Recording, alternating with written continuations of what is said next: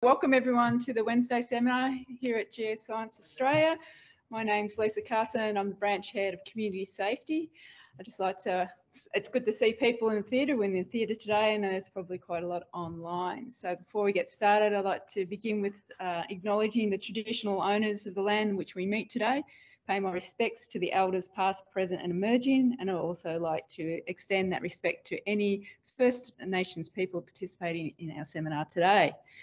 So this morning's seminar is the Global Earthquake Model, Achievements, Future Directions, and the presenter, no stranger to us, it's good to see you, John Snyder.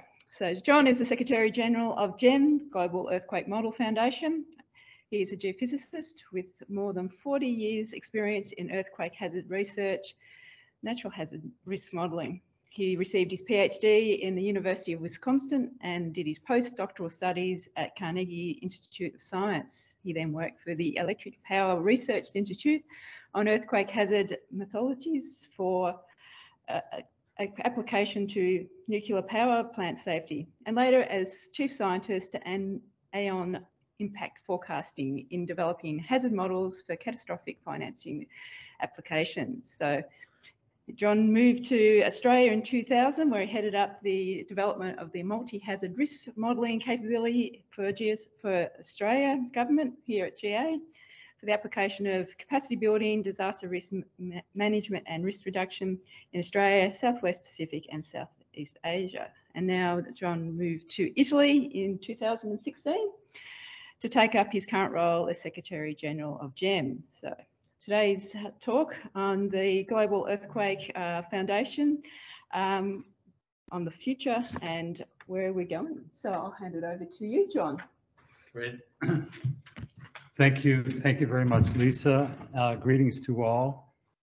Great to have a live audience out here.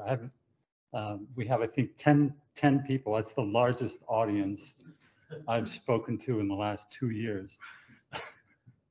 So it's interesting times. So I would thank you, Lisa, for the very nice introduction. It is indeed great to be back here at Geoscience Australia. Many fond memories here, and very good to see my good friends in the audience. So a bit of an overview, what we're going to talk about today. I'll give you a little bit of an introduction to GEM. I know many of you may be familiar with it, but I think also others perhaps not so much. I'll give a summary of what GEM has been up to since its inception in 2009, a little bit about how we've been collaborating with Geoscience Australia, and then a peek into the future out to 2030. So with this sort of presentation, it's always kind of obligatory to start with a slide that says, you know, why are we developing models? Why are we so interested in understanding risk? The truth is the risk has been increasing over time. The insurance industry, in particular, reinsurance industry, became very concerned about this in the last decade or so. Earthquake risk was increasing, natural hazard risk in general was increasing, insured losses were increasing, and the old methods of statistical analysis of past events was simply not good enough to get a handle on where, you know, what future losses might be. So catastrophe modeling became quite prominent, I'd say around the turn of the century and a little bit before. So GEM in 2004, there was a meeting of the Organization of Economic Cooperation and Development, which concluded that earthquake risk was something that could be studied basically through a collaborative effort, a global effort. So a partnership was built and the foundation was formed in Pavia, Italy. And with a vision to have a world resilient to earthquakes. That was the overall vision.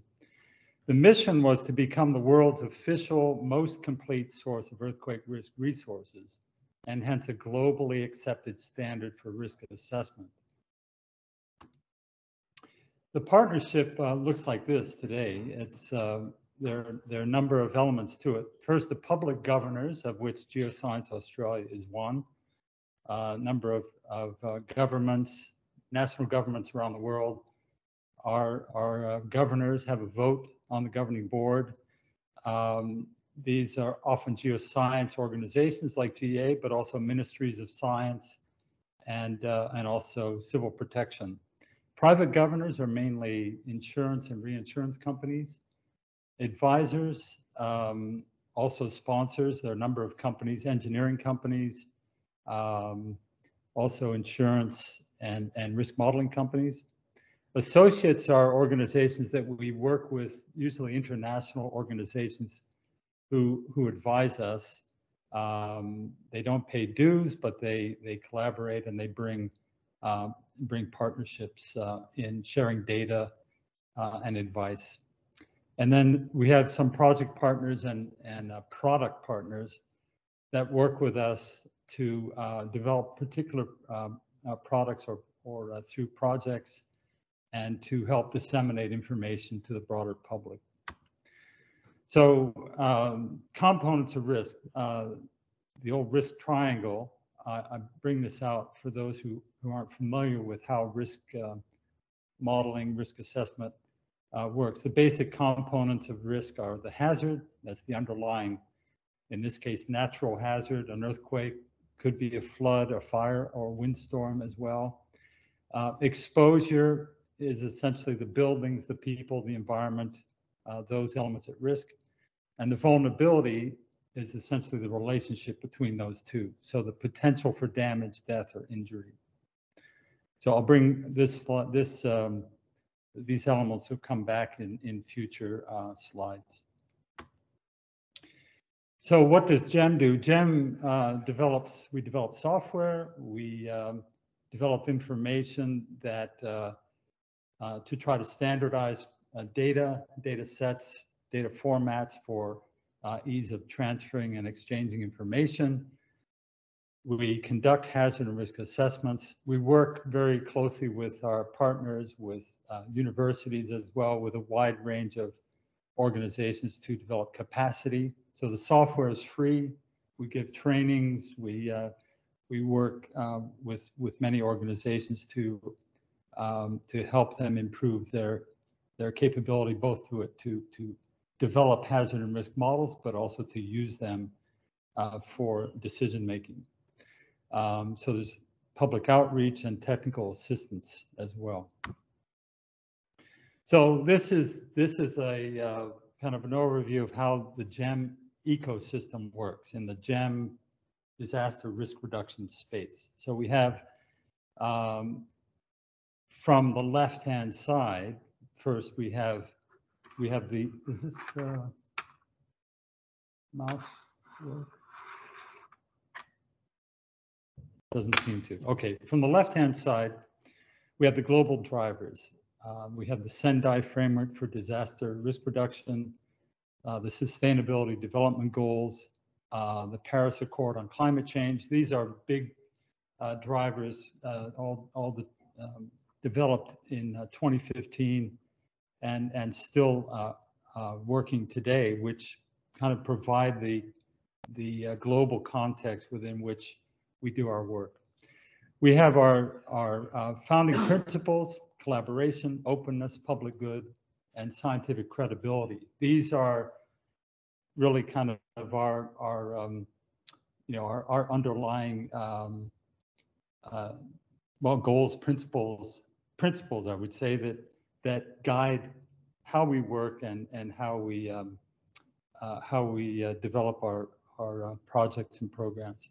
So within the big circle, you've got the Secretariat, which is about 30 people, mainly based in Povia, although in the this day of the pandemic, that group is fairly well dispersed around the planet. We report to a governing board, and I presented to you the the members of that board. We then have project partners, and we have a broader collaboration network for which not only do we provide information to them, but it's very important that they're also providing data and information, much as Geoscience Australia does, provides data and models to GEM, which we then in turn share with others. So this provides the basis for developing products, for providing those in turn to users, for those to go to stakeholders and so forth. So at the end of the day, downstream, we hope to have then a safer communities, reduced economic loss, and eventually a resilient world. That's the ambition. So what have we been doing the last 12 years? Very key to our program is OpenQuake. OpenQuake is not only a piece of software, but it's actually a system of software and tools and so forth that that allow a user to not only run a risk model, but also to develop it. So Geoscience Australia, for instance, is very active in using these tools to develop their national earthquake hazard and risk models. And so where we work broadly across the planet, a range of collaborators in countries on throughout the world, and a number of sites where we've conducted workshops and trainings and so forth. So by working worldwide to share knowledge and data and best practices, we help to build capacity and bring together international and local experts to work on earthquake hazard and risk issues. Examples of capacity training, and in since the pandemic started, so in the last 2 years, we've moved a lot of the training with OpenQuake to an online process. And in that period, we've had something like, over 400 people trained in 56 countries and 140 cities. So one of the advantages of the pandemic has been, I think everyone would agree, the ability to actually reach to a broader range of people. So that has actually been quite a success. So a brief summary of what we've done, you might say the big achievements over the last dozen years. So in the first 5 years, we were focused on developing the tools, on essentially developing the collaboration network, and building an integrated global view of earthquake risk. That was the kind of foundation component. In the following 5 years, we actually then developed a global earthquake hazard and risk map, founded on the underlying models, and in the subsequent years since then, we've celebrated the 10-year anniversary of the OpenQuake engine. We've done a lot of work to enhance the performance of the engine. We've improved models. We've done a lot of new projects working with partners. And most recently, we received an award for the Earthquake Engineering Research Institute's best paper for global risk for 2020.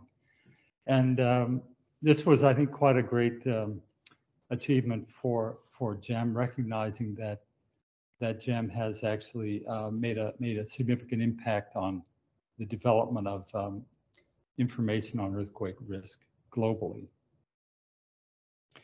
And I'll go. Let me go to the next. So I'll go back to a few examples of what we've been doing over those years. I'll start with hazard. and then we'll go to exposure and vulnerability, just to give you a taste. So in the hazard modeling framework, this, again, we don't just have software, we also have, we develop this framework using a wide range of data sets, those and a number of tools that allow us to combine that information into models. Those models are shared, are developed with our partners as well. So that has resulted in our being able to develop a mosaic or compiled set of global, national and regional models into a global set of seismic hazard models. And then there are tools for testing these models and assuring that the results are the best possible. So that's the framework. The actual components of the model, as most of you would know, recordings of past earthquakes, information on active faults, tectonics, that is the movement of those faults and the tectonic plates, and of course ground motion recordings from past earthquakes. All of that information goes into developing an earthquake hazard model,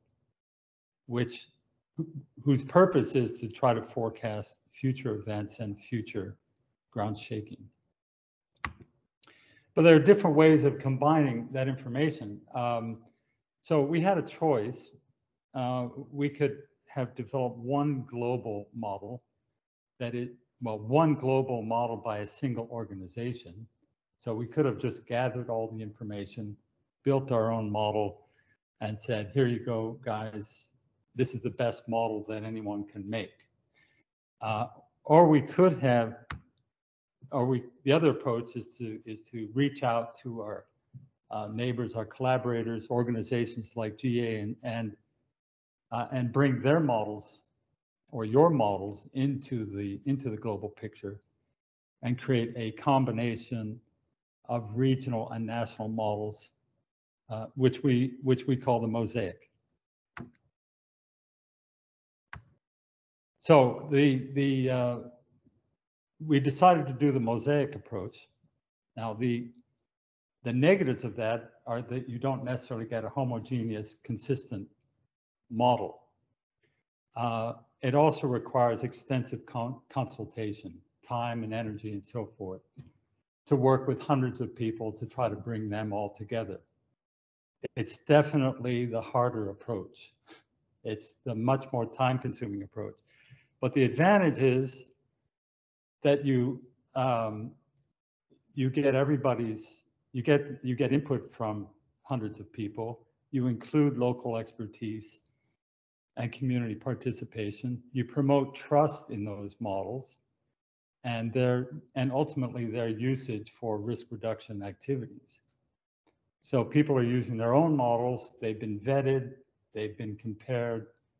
They have you might say, a stamp of approval and recognition that everybody's using best practice. And you then have a mechanism for assessing the state of the art globally, and having you might say, a self-sustaining method for the improvement of those models over time, together with the tools and so forth that we also provide to help build and maintain them. So that's the approach we've taken, and we think that's been the best way to go. But to do that, again, requires a lot of collaboration. So here are identified a number of models, and together with the organizations that we needed to bring together to create this mosaic. So you see the Australian model there from 2018. New Zealand at that time was a 2010 model. They're now completing a new one, and so forth.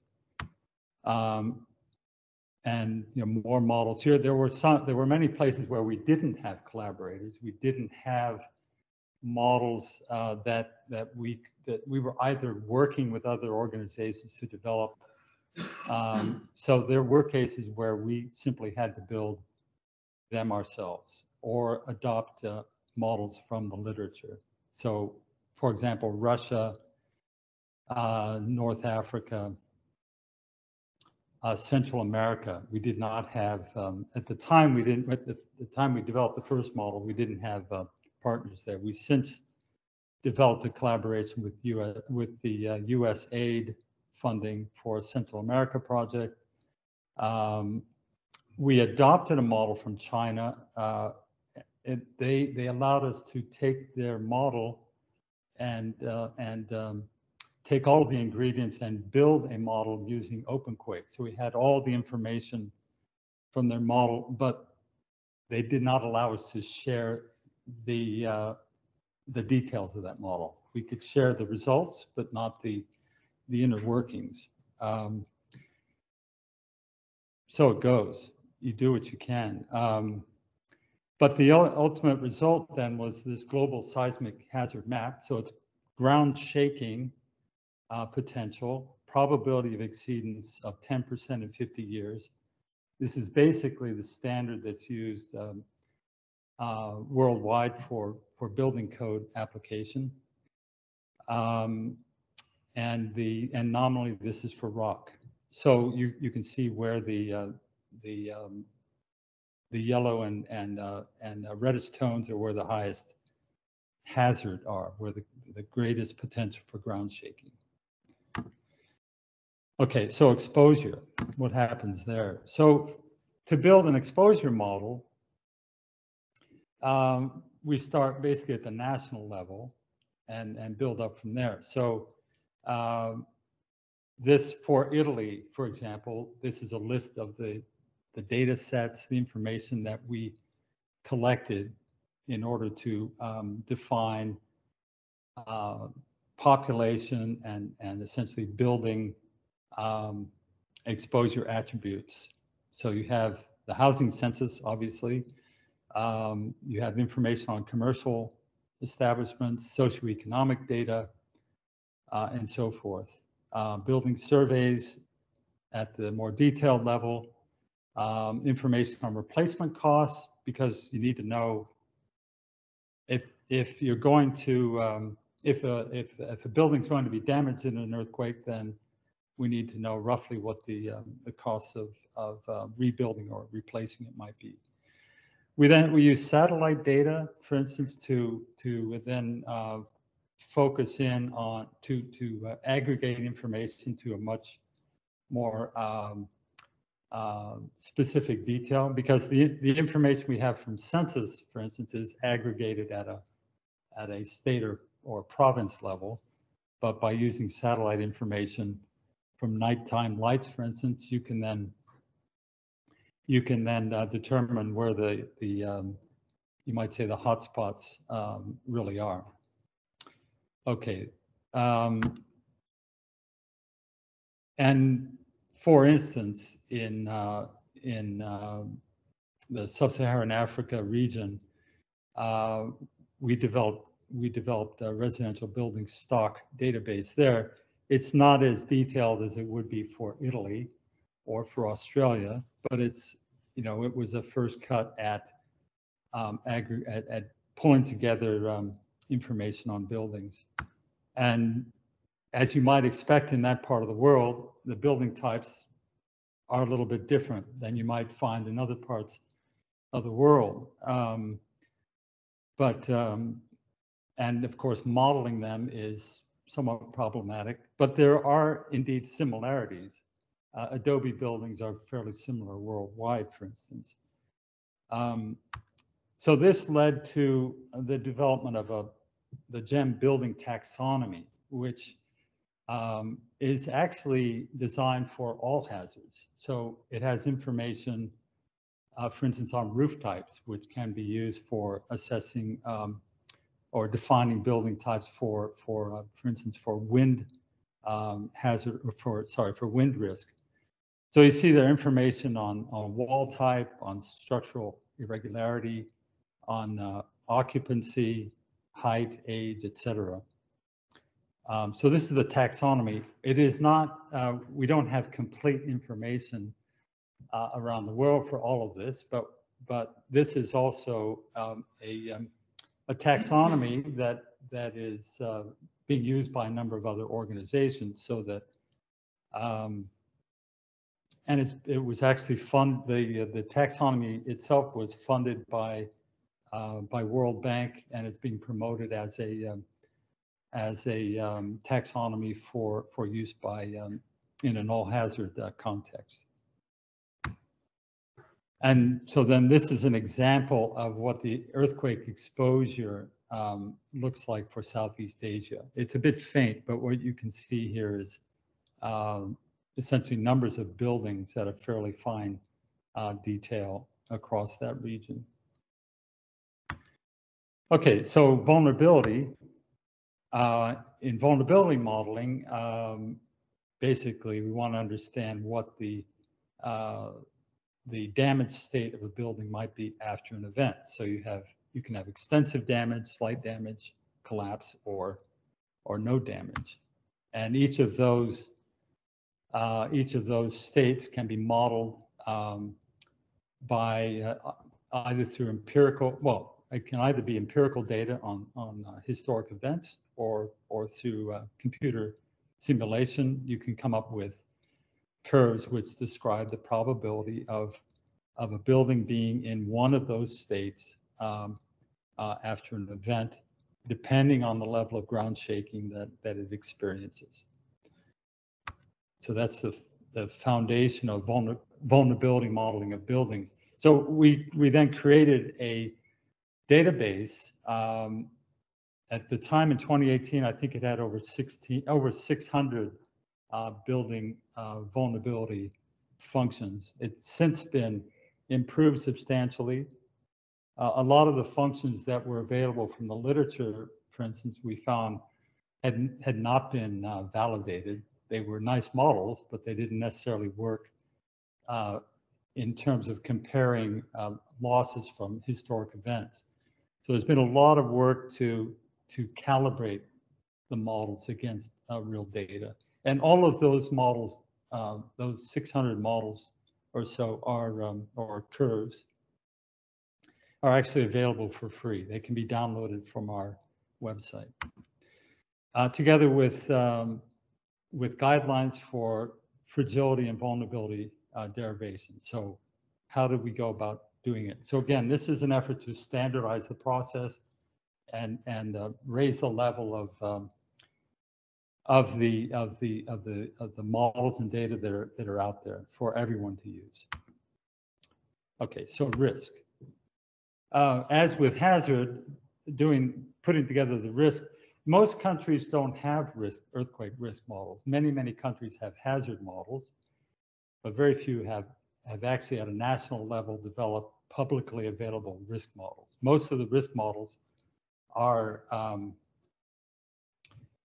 in the private domain. They're developed by risk modeling companies for commercial insurance and so forth. So what we want to have is a publicly available set of risk models that can be used as a baseline for comparison to other models and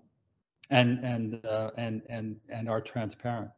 So through collaboration with many organizations who were either provided project funds or provided data, we built the risk model primarily from putting together all of the data that I described and the methods I described previously.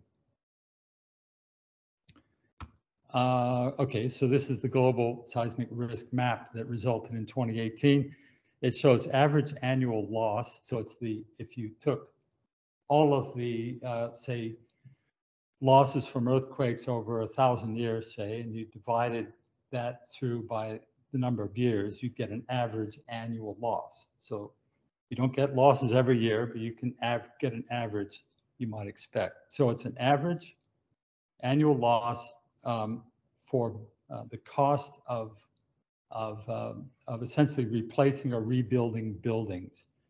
and it's normalized for the cost of the local cost of repairing or building buildings, not the absolute costs. So it's a risk map which represents essentially the you might say the local cost of restoring buildings, not an absolute, say, U.S. dollar terms, because it's obviously cheaper to rebuild a building in say Nepal than it is in San Francisco, for instance. Anyway, you could see where most of the risk is throughout Asia, Southern Europe, Western South America, Central America, Western US, and so forth, and a little bit in Australia, but it's a bit hard to see at this scale. And New Zealand. New Zealand, of course, right. And beneath this map for, I don't think we did all 195 countries, but about 180, there's an earthquake risk profile at the national level. So you have in that social indicators, risk indicators, and what we call an integrated risk map also includes some of the social factors that would impede or help the recovery process from an event. I'm not going to go into detail on that aspect, but it's an important part of assessing risk and understanding the overall risk in a holistic way. Okay, so what about GA and GEM? So GA helped quite a lot with building that global hazard model by providing tremendous assistance to the Indonesian government, firstly, so they could build their own earthquake hazard model. And that over a number of years led to their first model that they genuinely built through their own resources. Also Papua New Guinea, that was with the help of Geoscience Australia, the Australian model, of course. And I'd like to specifically thank Phil Cummins, Trevor Allen, Hadi Gassemi, Trevor Dew, David Robinson, Martin Hazelwood, many of you of whom are actually here for assistance on those models. And then in the vulnerability, exposure, and risk domain, primarily Mark Edwards and Maruf Rahman, who are also here. And undoubtedly I've forgotten some people, but there is also here a quote from Phil Cummins, whom we interviewed. We asked him, what do you think about GEM? And he said, when GEM came along, there was an organization, they were an organization that provided excellent tools and software, etc. We were able then to improve greatly the information that went into earthquake hazard assessment without having to spend lots of time just developing the software. So this is a really key thing, I think, for organizations like this and many others. By being part of a global system, you're leveraging the resources, you're leveraging the capability, and getting a return on that investment. And here's Mark and Maruf and I and Steve, I can't remember Steve Wright in Western Australia when we were launching the Ramsey project, looking at infrastructure in Western Australia. So this is that was the beginning of a significant project, and we're hoping to continue that now with the EROPSI project. And I'll ask Mark to tell me what the acronym actually is, but that project will be looking at the systemic risk of the infrastructure, again in Western Australia, going out to Meriden. So these kinds of projects and projects that are done with others, other organizations, are very much a key part of the GEM story. And there are other elements that GA is doing that we would very much like to incorporate into the GEM work as well, the population modeling, for instance. Okay, so in the future, what role will we play? There are a number of operational considerations for how we move forward to 2030. Our principles, which I described, how we're structured, what expertise we have, just generally how we're presently operating. The strategic considerations are around what the needs of the sponsors are, the global drivers and how they're evolving, and importantly, for instance, the role of climate change, because this is an area that is really driving the investment in risk reduction. Earthquake just doesn't cut it. It's sort of the afterthought when someone says, oh, we want to build a risk, we want to protect a community from natural disasters. The climate change bucket tends to have the funding. The earthquake comes in, you know, as a second effort. So we feel that a lot of our work is actually very directly relevant to climate change risk assessment. The exposure and vulnerability modeling in particular are fundamental for better understanding climate risk. And then there's partnerships with a number of international initiatives that are important part of this. So we asked our sponsors what their interests were, and we had defined 3 areas of GEM work over the years. We had a core capability, which is developing the models and the tools and the sort of fundamentals for earthquake hazard and risk assessment.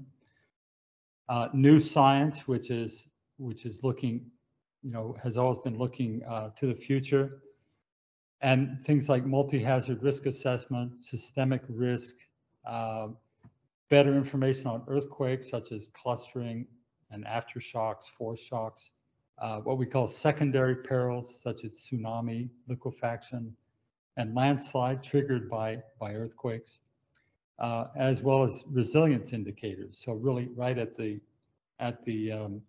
urban level, community level, better understanding how we can take earthquake information, the hazard and risk, and build that into information that can be used at community level. So these are the things that are starting to become in demand by our sponsors and other collaborators. And then we've been working quite a bit on applications such as urban risk assessment and more detailed projects, which again are leveraging the basic tools that we developed and bringing them down to community level. So I present this diagram. So a riskier future, as I mentioned. So we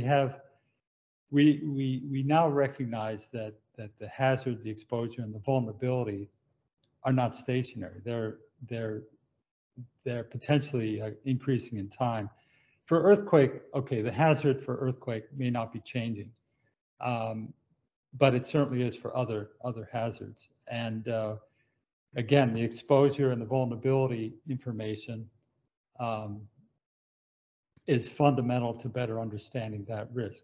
So we're working very much to collaborate with organizations that do flood modeling, that do wind or tropical cyclone risk assessment, and providing those fundamental data layers for them. We're also looking and have done some pilot work on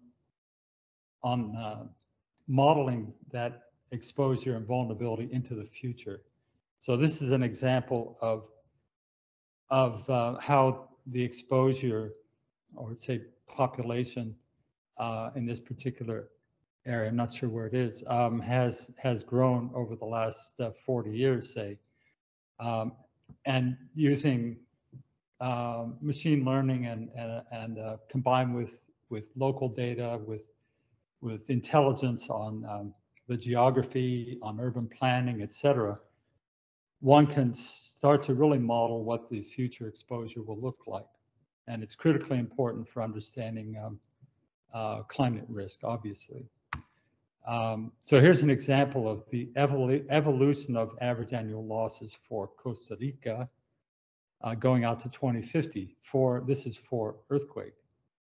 So this is not evolving hazard. This is simply the expected increase in population and buildings over this time period. And other things that one could start to do, another example from South America, where we looked at the what if you understood the risk and you understand the building types and so forth, and you could project this to the future, you can start to really understand what the cost benefit would be of reducing that risk over time. We have an example here of a capability for earthquake hazard modeling that is really the future of modeling. So we're looking at how active faults not only evolve, but how they are by bringing together geodetic information and information from mapping faults on the ground. We can start to see how we can get a better integrated view of the hazard. Now, moving to the more local level, from a project called the Training and Communication for Earthquake Risk Assessment, which is a project funded by US aid. Here we're looking at city risk profiles for 3 different cities in Latin America. This particular one is for Cali, Colombia. And you can see in this case that we have a number of risk metrics. Starting from the left, we have displaced persons. We have the capital assets. We have information on mortality, on casualties, and on collapsed structures. So when you put this together across an urban landscape, you have the potential to provide very discrete information about potential risk. At the bottom, this information is characterized by building type. So we can very immediately see where the most at-risk structures are and where the most vulnerable populations would be. Moving to a global risk context, many of you may remember the global assessment reports that were produced by the UNDRR. The last one, I believe, was in 2017. In this new approach, the Global Risk Index Initiative, the idea is to bring much more information together firstly about buildings and infrastructure and population, but also much more detailed information about social and socioeconomic information. Also include modeling of downstream effects or cascading effects of events. So you see to the left a number of hazards that are of interest. You have then exposure and vulnerability, and a number of direct and indirect impacts that we aim to model through this collaboration. At the bottom of the screen, you see a number of organizations, including GEM, that are working together to develop these risk metrics. So what GEM has done in revising its strategic plan for the next decade is to take a look at these opportunities, the space where the demand is going over the next decade. And what you have here is the vision that we established in 2009, a world that is resilient to earthquakes, and a mission to become the world's official, most complete source of earthquake risk resources and a globally accepted standard for risk assessment. So our new vision is to include other natural hazards, so earthquakes and other natural hazards, and to do this through through global partnerships to continue to be a complete source of earthquake risk resources, to ensure that GEM products find application in a broader catastrophe risk management context worldwide, and that we become a global leader in integrated multi-hazard risk assessment and resilience planning. So we're broadening the scope to work with other organizations and collaborators on other hazards, to work in more seamlessly in the multi-hazard risk context, and to extend our risk metrics from what we're doing now, which is primarily in the area of estimating losses and impacts from events, to looking at downstream effects that can be of more value for resilience planning. And this concept is captured in this diagram, which shows the relationship between data and models versus providers and users. And the idea is that over time, say the last 30, 40 years, we've evolved from having the technology to focus primarily on information about disaster events, to provide warnings, to provide locations of earthquakes, for instance, and to provide fairly crude estimates of impact. But now we're very much modeling the in a probabilistic context. So we're sampling all of the possible scenarios that could happen over time.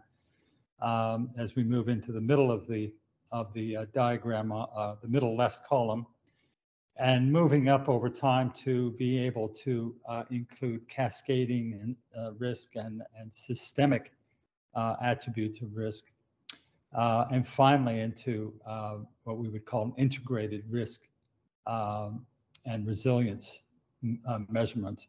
So in turn, then the providers have shifted from the fundamental researcher, perhaps working in a government institution, through to what we now have hazard and risk modelers. We have an integration of private and public interests, moving towards our ability to bring all of this information into a you might say a resilience planning context. So over time, then spanning say from when I started my professional career back in 1980, we're moving up to the upper right, whereby we hope that by 2030 we're actually operating much more in the upper right-hand corner. So GEM, as it exists now, primarily operates in the middle, where we're providing earthquake hazard and risk modeling.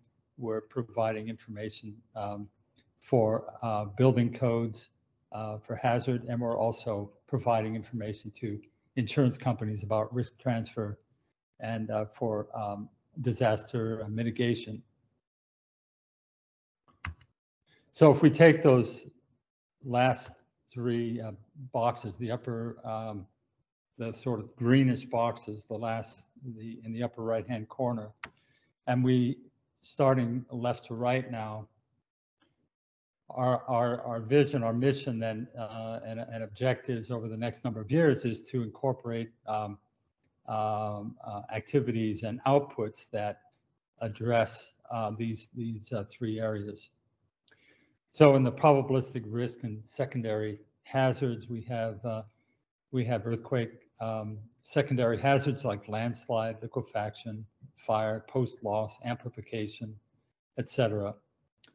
We have advanced earthquake modeling, looking at future exposure and vulnerability, and further looking at developing a homogenized global hazard and risk model, where we bring together the information that we presently have in more of a mosaic or combined form or collective form, into a much more integrated process.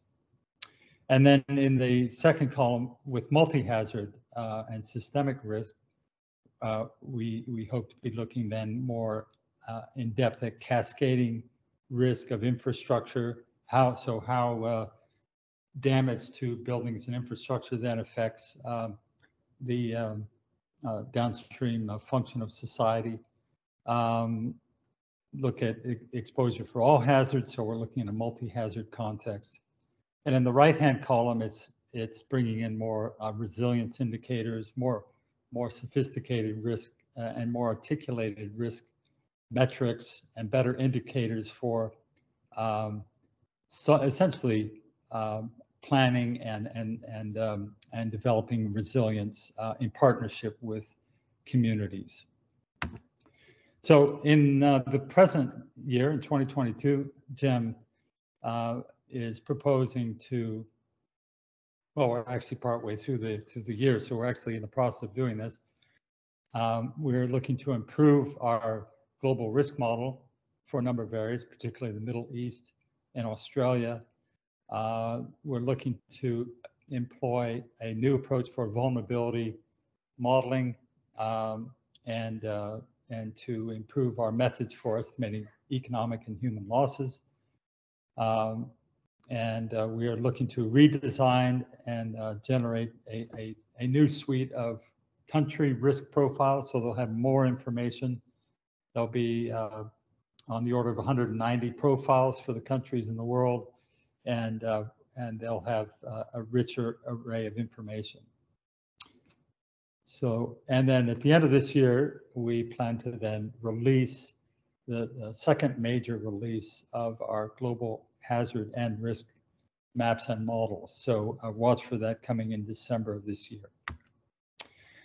So thank you very much for this opportunity to speak to you. GEM looks forward to continuing its collaboration with Geoscience Australia. We began this journey back in 2010, and it's been a great collaboration in those years. So thanks very much for your support and your strong scientific leadership, not only within GA and Australia, but literally leadership globally in developing state-of-the-art earthquake hazard and risk models, and for your sharing of that information with us. So it's all about open and transparent collaboration, credible science, and public good. So thank you very much again for coming to listen to me today. Thank you.